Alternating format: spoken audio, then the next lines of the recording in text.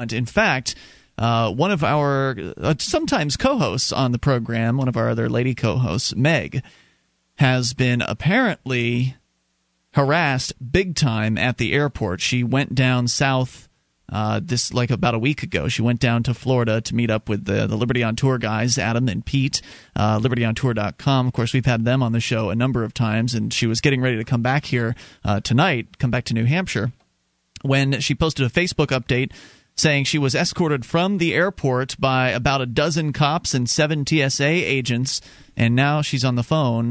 Meg, are you there? Yeah, hi. Hey, what happened tonight?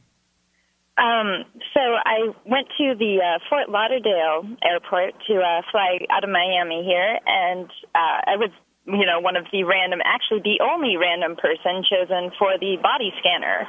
And so instantly I was just like, no, I'm not comfortable with that at all. So of course, they all start screaming at the top of their lungs, opt out, which instantly drew all the attention of the entire security area on me. And I'd like to point out there real quick before this goes on, because this is kind of important. So you believe that you were the only one picked for this scanner, and you're like not an unattractive female, right? Like, so if she's smoking hot, right? If I was going to pick out of a plane full of people who to see naked, it might be you with maybe you'd be it's the random, top Mark. 5. What are you talking about? Right. It's random. It's random, but they picked the hottest chick there. Yeah. So when I told them I didn't want that, they all screamed opt out, and some lady came over starting to put on gloves already, and she grabbed my arm and started pulling me into this area, and I just kind of pulled away from her, and I was like, whoa, what's going on here? And she's like, well, if you opt out, I have to give you a full pat down. And I've read about these new pat down procedures that they have, which is, and I've gone through them as well, and it's like physical full palm on every area of your body, including on your breast. They have to squeeze and twist them. What? It hurts.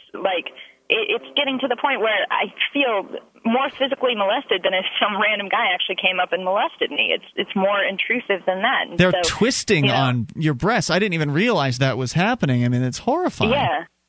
And so they put me in this little area, which is directly after both the body scanner and the regular magnetic detector. Mm-hmm. And so everybody who goes through that has to, go around this area that I'm in. And I'm just standing there, and this lady's screaming at me about the procedures, and I was like, okay, well, can I talk to your boss? Because I obviously couldn't get anywhere with her. So you're basically front and center, in front of everybody that's coming through. They're all watching you. They have to walk around me. In a little glass cell? To their ticket. No, it's just like a little roped-off area. Okay. It's directly after the metal detector. So anybody who walks out has to walk around that area to go get their stuff. Mm-hmm. And so I'm sitting there, and she brings out her manager, and the first thing she says to the manager is, this girl has all kinds of opinions on how we're doing our job wrong. And that's how she introduces the situation to this lady. So, of course, I try and ask her a question. I don't get 30 seconds into talking with this woman, and she runs away, and at that point there's at least 5 or 6 TSA agents surrounding me. And she comes back with a dozen cops. I sat there and counted them. There was 12 cops there. And I asked at one point if I could grab my camera. They wouldn't let me touch my stuff. They, at one point even took it back up to the gate of the airlines that I was flying with. So it was nowhere near me. And I'm just sitting there I had taken off my jacket, my shoes, all my jewelry, everything. And I'm trying to talk to the one officer who I guess they put in charge of the situation. And anytime I asked him a question that he didn't have an answer to, he would get really upset and just start yelling at me some more. And so finally they just cuffed me in the chair. And at this point, so many people are yelling at me. I don't know where my stuff is, and I'm just scared. And as soon as they go to do that, the original TSA lady who was going to give me the pat down just kind of, not really whispers, but quietly so nobody else can hear, says, well, I can tell you one thing, and then she rips my airline ticket in half. Wow. Oh. And that's aggressive. And what's the point in that? She doesn't get to control whether or not you have a ticket to the airline. She controls whether or not you can get to the gate. But that's really, these people are overstepping their bounds. Can they handcuff you without you being arrested?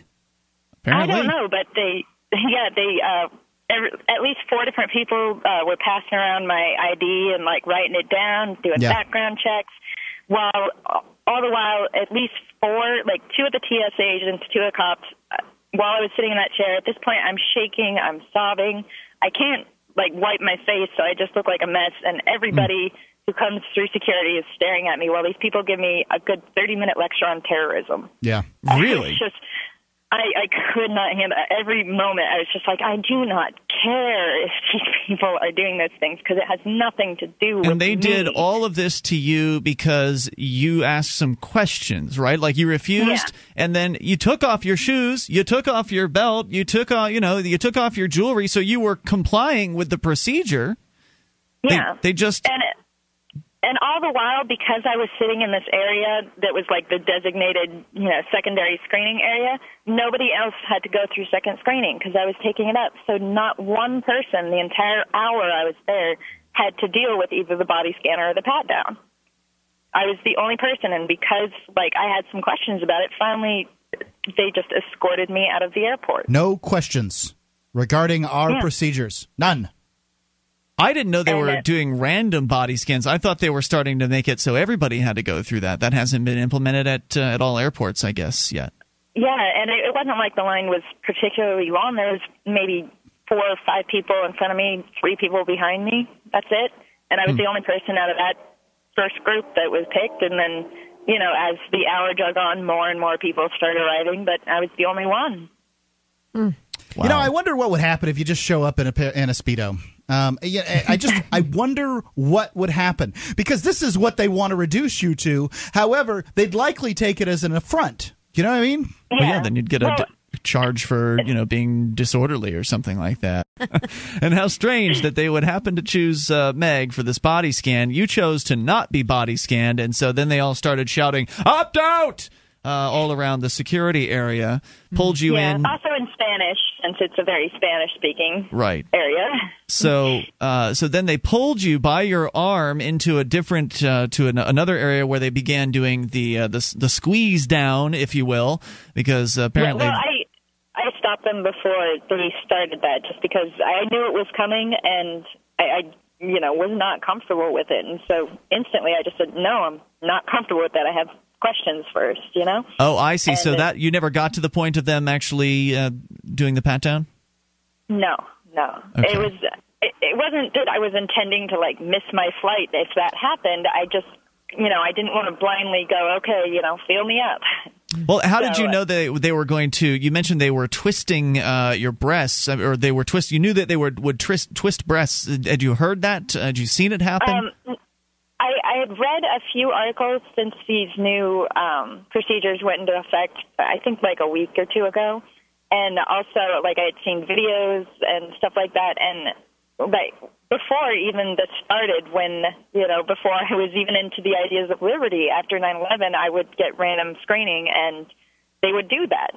And so I just sort of knew it was coming, and I didn't want to do that again. I didn't want to, allow them to touch me in ways that I'm not comfortable with. And they just, they would rather prefer to think that I'm insane than I'm a person with a logical question. And so they just treated me like an insane person and wouldn't even listen to me. And then called in a dozen cops, 7 TSA agents to escort you out of the airport after tearing up your ticket in front of you and doing all of this, handcuffing you, putting you, sitting you down, handcuffing you. You're crying, making a mess of yourself. People, you can't wipe your eyes, and people are all around watching this as they're doing everything they can to bring attention to you, to make an example out of you, to show people in line, hey, you don't want to opt out, or else you'll have to go through this as well. Yeah, and they wouldn't even let me touch my bags or put on my shoes or my jacket or anything until I was out, because they had all the 12 cops surrounding me with the 7 TSA agents carrying my stuff around them, walking me out of the airport. Everybody was being very loud about it and on their radios saying what they were doing and stuff like that. So everybody in the airport was just watching me be toted out by this massive, I don't know. It was like an army of government agents taking me out of the airport. And the same thing happened to me when I was just just a little cantankerous with the people for a secondary screening. They circled me up with like 12 law enforcement officers of different level, TSA, local cops, and a dog. I mean, this is what they do. It's mental conditioning and psychological torture. And they can do. They're just trying to hold you out and say, look, other people, look. If you so much as look at us crossways, we are going to make your life miserable. Well, Meg, you and I have a very different we have different personalities, and I'm such a loudmouth. They must just not want to deal with me because I'm, from the time that I step into the line, I start saying, "Don't you feel like this is Germany? They're having us undress and they're having us put our things." And I just go that route, from the very beginning. And they probably I'm surprised just want you haven't had more trouble. They just want to get me thrown out of there. Well, and while we were sitting there for like the half hour when I was just on that chair crying, I kept trying to ask them questions that I thought, might touch them in ways that just the normal, this is Nazi Germany type statements will do. And one of the questions I asked was, how do you feel that sex crime victims feel about this procedure? Like, do you think this could have negative effects on them? And the cop, every answer he gave me was basically, it's not about you, it's not about me, it's about the greater good type thing. And I don't see how any good is gained by throwing people off to the side like that. Well, it makes no sense. I don't see how there's any good gained by an organization that misses 50% or more of guns, knives, and bombs that it tests itself on. But this organization has to appear relevant to itself at the very least. That way they can feel like they aren't useless cogs in a useless machine. To where, Meg, did they take you when you exited the airport? Did they just take you right out to the drop-off zone? Or? First, they took me to the ticket counter for the airlines that I was going through because at that point I had missed my flight, and so I had no way home. And the airline manager was actually very, very kind, and he was just like, "We'll get you home. Don't worry," because I was a mess at that point, just shaking and upset. And he's like, "We'll get you home. If you want to find a different airport nearby that doesn't have the body scanners, or if you want to come back tomorrow and try again and hope you don't get the special screening, whatever you need, we'll take care of it." And so he was very kind and accommodating. And he was saying all of this with the police surrounding his kiosk or his table? There was only 3 or 4 TSA and police at that point. I mean, some of them had left, and then once that was he printed me out a new ticket since I'd need the ticket to call in and exchange, and obviously I didn't have the original anymore. Wow. And so after that was all done, and I kind of calmed down a little bit, then the cops walked me out front to the departures loading area and told me to wait there, and managed to get a hold of Pete, and he was kind enough to come and pick me back up. But Amazing. But that's really the reality, though. You, this person who at this point is the huge person of interest, tomorrow you can get your ticket again, go back, and the likelihood is that you will not be special screened. So, it's just random. It's just this stupid system. But I don't understand, though, Meg, why didn't you have righteous indignation? Obviously you were crying and you felt victimized a bit and everything. I would have just been pissed. Well, at first I was, but then once it got to the point where there was, 12 big guys with guns surrounding me, and I had nothing more. I couldn't even move, and they wouldn't let me touch my stuff. And at one point I asked if I could get my camera, and they just started screaming, "Don't touch your bag!" And what?